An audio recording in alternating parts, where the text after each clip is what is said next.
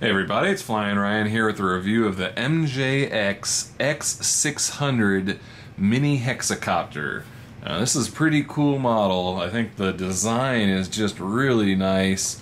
If you've got any of the other, they've got a nano and a micro and a mini, so there's 3 different sizes and they all have this same kind of design to them, so pretty neat to have all the different size classes in the same look. This does have the LED pods on the front arms, and all the front 4 are the same color and the back 2 are different colors, so that's a little bit different. Usually they just do the front 2 with their own color and then the back 4 with a different color, so kind of unique there. And this also has little LED eyes that also light up blue, so you've got a bunch of blue in the front and then just 2 little red in the back. The battery bay is kind of interesting. There was a screw in here, but I removed it because the battery bay kind of locks into place there, so you don't need that screw on there to hold it in place. So you can just open that up and then get access to the battery here. So we'll go ahead and take that out, and it's a 2S LiPo, so nice, powerful battery, and it is a 700 milliamp hour. 2S LiPo, the JST plug, and a balance plug, and you do get a wall charger for it here with the balance port, balance plug, charger on it there. It takes about an hour and a half to charge. You get about 11-minute and 40-second flights with a 30-second LVC warning, so over 12 minutes total. There are optional prop guards, however I haven't flown it with those on there. But I would imagine it takes 30 to 45 seconds off the flight time probably. It does come with a full set of spare props as well. And just like I said with the other ones too, all the props are the same color, even though you've got the LEDs. I would have liked to see either the front 2 or the back 2 have their own colors. Because especially when you're flying this out in daylight, it's just a bunch of white. It gets really hard to keep your orientation at times. Even though the design sort of has this flow to it where the back legs are really long and stretched out. When you're looking at it from the side and turning around and stuff, it can get pretty hard to keep your orientation. There are some optional cameras for this, like there's an FPV camera and just a normal camera.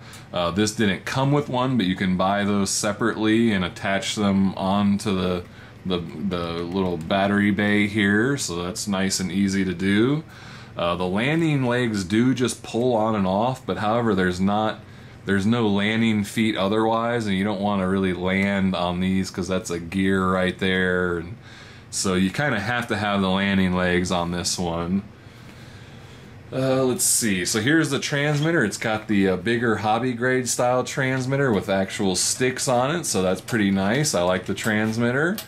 It has this interesting little throttle knob thing here, so you've got this dial that actually controls, so if you turn it all the way down, you need more throttle for a hover, and then as you turn it up it'll get more power, so you can kind of turn it down if your throttle's a little too touchy, or turn it up if you want full power as much as you can get. So that's kind of a unique option there. This is your rates button here, and so a little bit awkward when you're flying to try to change rates, but you've got 3 different rates. And then in, like the other models, when you're in high rates, you've got 100% flip mode. So high rates is kind of unflyable because you're always going to end up accidentally flipping. You do have an automatic flip button on the right. If you hit the right bumper, it'll do a forward or backward flip automatically. So there's no, press a button and then move a stick to flip. You've got either just automatic forward and backward or 100% when you're in high rates. So that's a little bit annoying.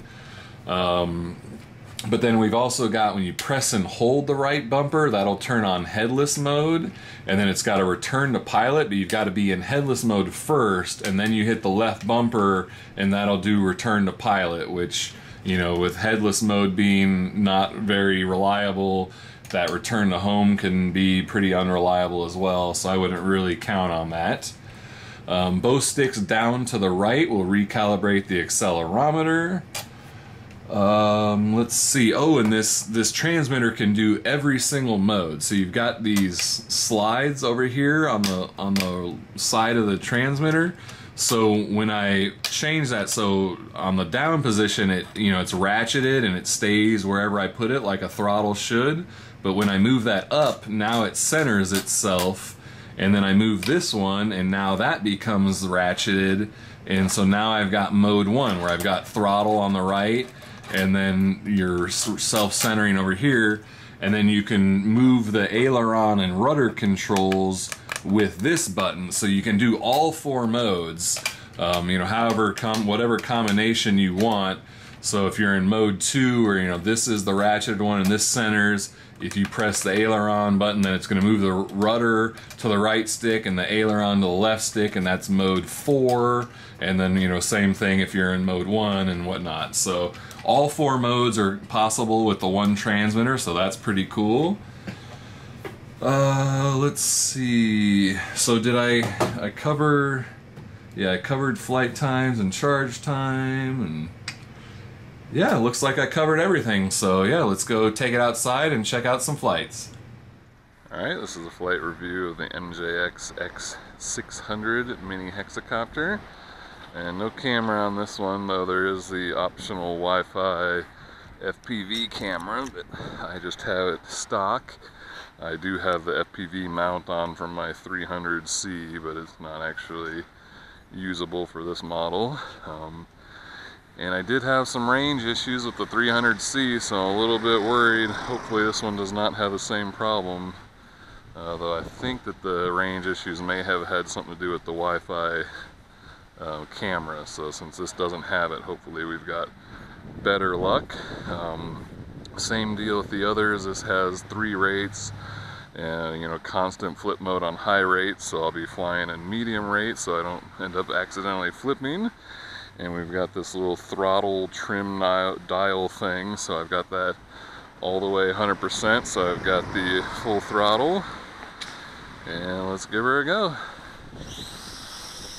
Hopefully no signal loss. And of course the wind kicks up right as I take off.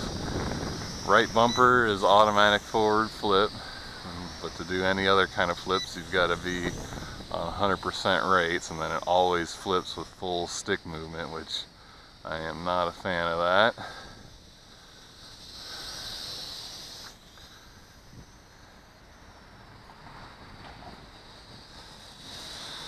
Looks like it's flying pretty nice. It's man, orientation sure is hard with all white props and everything. I can't really see the LEDs out here in the sun. Pretty slow yaw rate. Yeah, pretty slow in the yaw.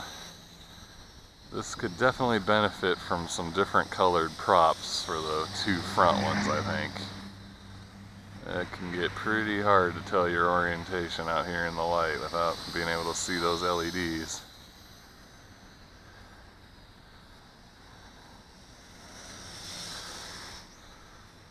Feels maybe just a touch unresponsive, like maybe there's a little bit of a dead zone on the transmitter. I feel like sometimes it's a little slow to respond to what I tell it to do on the sticks, but it's feeling pretty nice otherwise. Thing's got quite a bit of pitch. I mean, for medium rates, this thing's moving out. Can't really fly on high rates though, because if you accidentally give full stick input, the thing's gonna flip on you. I am not a fan of when they do that.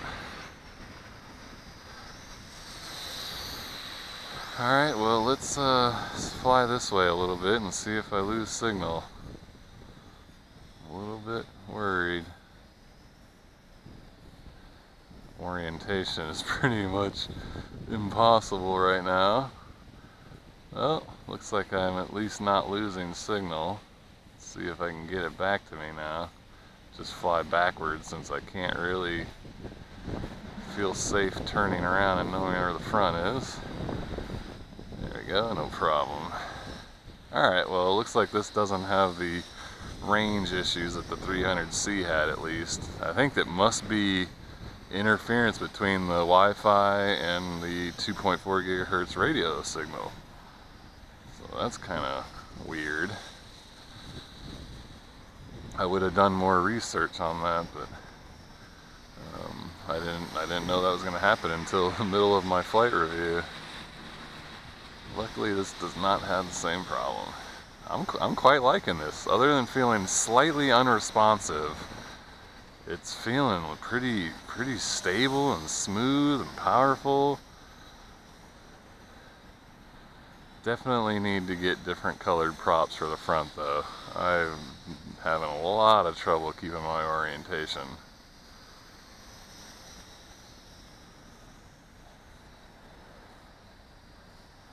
Yeah, I feel like I'm really holding back on this too. I can't really let it rip in this area. The thing wants to go even faster than I can. There's a little bit of punch of full throttle. Full throttle, full throttle. Yeah, this thing wants to get going, man. It's got some power. Full throttle. Wow. Yeah, this thing's pretty nice. I'm digging it. And it looks awesome. Just really like the design of it. Let's do another automatic forward flip. Pretty nice flips.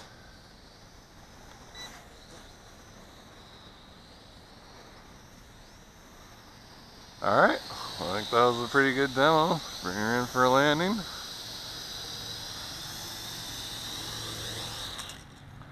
There we go. That is the MJX X600 mini hexacopter. Pretty cool looking design and pretty powerful and stable. I was having a lot of fun flying this thing. That was pretty nice.